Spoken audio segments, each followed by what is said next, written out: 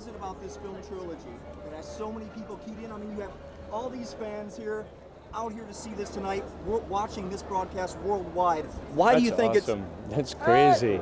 It's such a once-in-a-lifetime thing, man. It's beautiful. And I think it's just about all the people who worked on it, but really Lara and Andrew Wachowski and their vision. Now, so many people have been looking forward to this finale. What do you think people are going to get out of The Matrix Revolutions?